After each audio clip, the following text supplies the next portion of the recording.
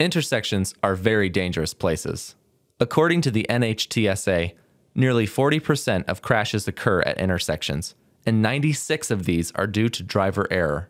How should you approach an intersection? First, remember to search the intersection, both on approach and when entering. When the signal turns green, count 3 seconds before starting through an intersection.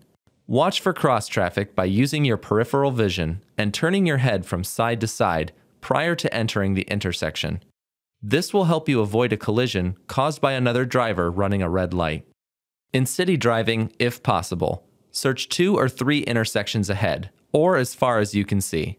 Note vehicle traffic flow, pedestrians, bicycles, and signal timing. Don't be caught off guard by a signal change. If a pedestrian sign is flashing, "Don't walk," that means the signal is about to change. Searching ahead allows you to spot potential problems ahead of time, helping you to avoid them. In approaching an intersection where cross traffic is controlled by a stop or yield sign, be prepared for the driver who might not see the sign or see you coming. Keep your speed under control and be prepared to stop if necessary. Defensive driving means being aware to avoid the mistakes of other drivers.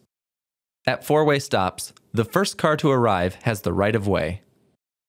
If 2 vehicles arrive at the same time and are side by side, the vehicle furthest to the right has the right of way. If you are head-to-head with another vehicle, where one is turning and one is going straight, the one going straight has the right of way.